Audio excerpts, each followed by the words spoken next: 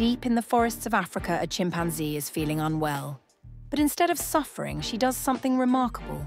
She searches for a specific plant, one that humans now know has powerful medicinal properties.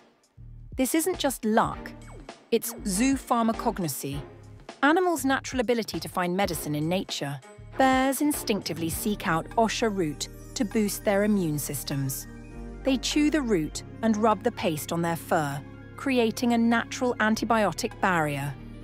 This same root is now studied by pharmaceutical companies for its powerful healing properties. In Southeast Asia, elephants deliberately seek out specific plants when they're about to give birth.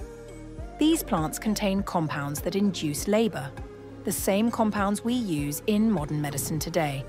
But how do they know which plants to choose? Scientists believe these behaviors are passed down through generations, refined by millions of years of evolution.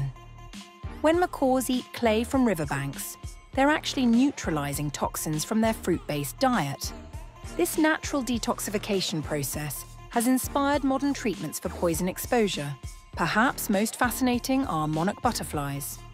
When infected with parasites, they lay their eggs on anti-parasitic milkweed varieties, protecting their offspring before they're even born. This remarkable foresight shows how deeply ingrained medicinal knowledge is in nature. From wolves eating specific grasses to aid digestion, to dolphins using coral as antibiotics, every corner of the natural world holds lessons about healing.